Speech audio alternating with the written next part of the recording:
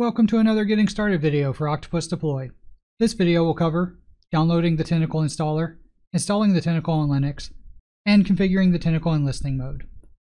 You can download the Tentacle installer from octopus.com by navigating to the Downloads page under the Resources menu. Find the Octopus Tentacle in the list of tools and click on the Download button. On the Download page, click the Linux tab to see the installation options. There are options listed for the major package managers as well as direct downloads. I'm installing on an Ubuntu machine, so I will use the steps for installing through apt-get. Now that the Tentacle is installed, execute the configure Tentacle script. Provide the name of the Tentacle instance or use the default name.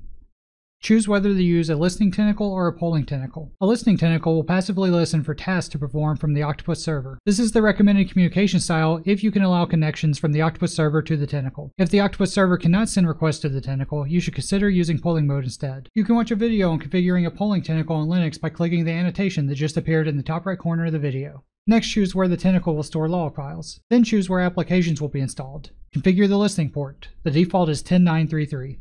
Enter the thumbprint of your Octopus server.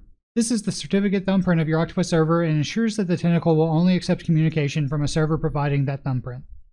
You can find your server's thumbprint in the Octopus Manager or on the Listening Tentacle setup page in the infrastructure section. Now that you've entered the information required, the script will display the commands that are going to be executed. These commands can be the basis for automating the Tentacle installation. See the links in the description for more information about automating the Tentacle configuration. Press Enter to configure the Tentacle. The output of the commands will be displayed to you. Once the install is complete, you're ready to start using your Tentacle.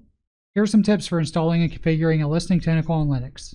Choose a listening tentacle if your Octopus server can send requests to the machine hosting the Tentacle. For large-scale installations, you can automate the Tentacle installation with a package manager and the Tentacle command line interface. Manage upgrades of your Tentacles directly from the Octopus web portal. Thanks for watching this Getting Started video, and happy deployments.